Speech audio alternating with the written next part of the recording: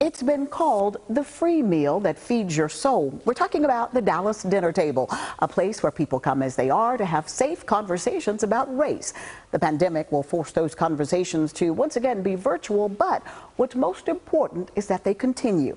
I visited with the nonprofit's new executive director as reservation slots now open. I really learned more about it once I was in the interview process.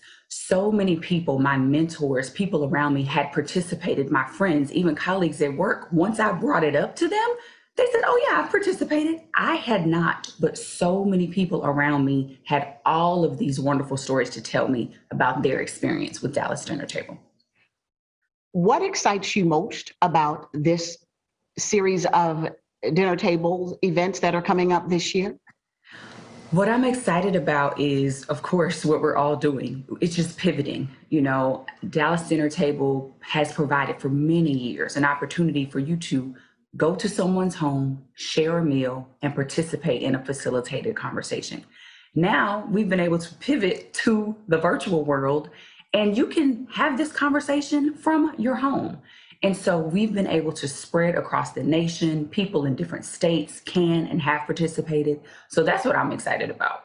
I don't have to limit my invitations. They can go across the nation. On the one hand, I know I have a long history and being a big supporter and fan of Dallas Dinner Table. So when I heard last year that they were going to need to pivot and go virtual, I thought, oh, one of the things that's so wonderful about it is bringing people together. But as you just said, when you go past that initial disappointment, it's like, hey, it opens it up to so many more people.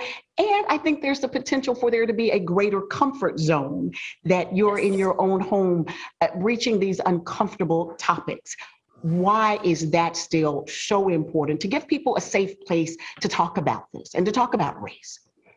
I think what's currently happening, our news tells us every single day that we still need to have these conversations. So much of our lives are still, we have so much of our life around people that look like us, and we still need intentional times to come together to meet and talk with people who don't look like us and have a different life experience. And that's valuable because we see all the time how much we really have in common. What do you say to someone out there who perhaps is new to North Texas or is just today hearing about Dallas Dinner Table and they're intrigued, they're interested, but they're afraid? They're afraid that if I come to this event, I'm going to be attacked or blamed. There's a little bit of hesitancy there. What would you say to those folks? That there's no need to be afraid. There's no need for fear. The facilitators who are handling the conversation, they are treating you like a guest, just like you would be a guest in their home. So they are happy to see you, glad that you've decided to engage. And the conversation is not a debate. It is a time to share, to listen, and to be exposed to something you haven't heard before. Because as we walk across up and down the street or where we're going to stores, we don't get to hear the stories of all these individuals walking around. And this is a time for you to share space with 8 to 10 people that you don't know and just get to hear and listen to their stories. And you get to share your own experiences. So there's no need for fear.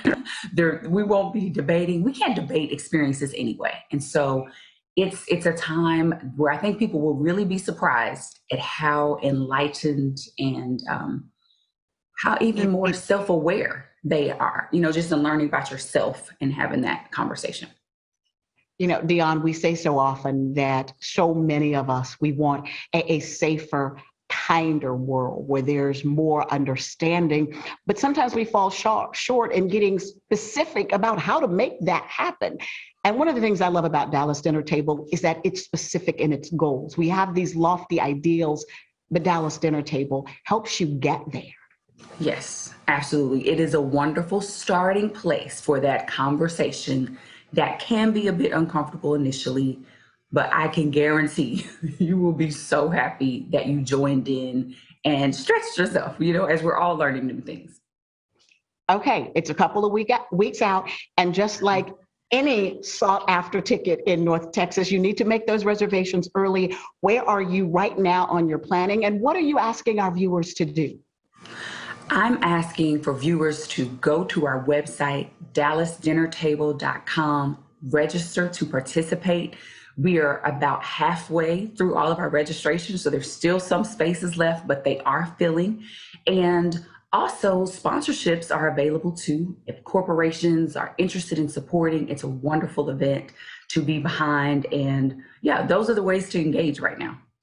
How excited are you about this upcoming series of events and the growth that will happen in North Texas because of it?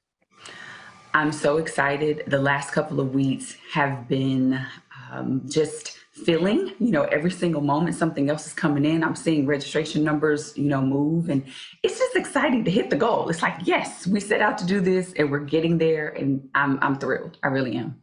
And not even the pandemic's going to stop it. That's right. Deon Kirby, new executive director with Dallas Dinner Table. I thank you so much for your time this morning and good luck. I hope every single slot fills up. Thank you so much. And we'll be right back.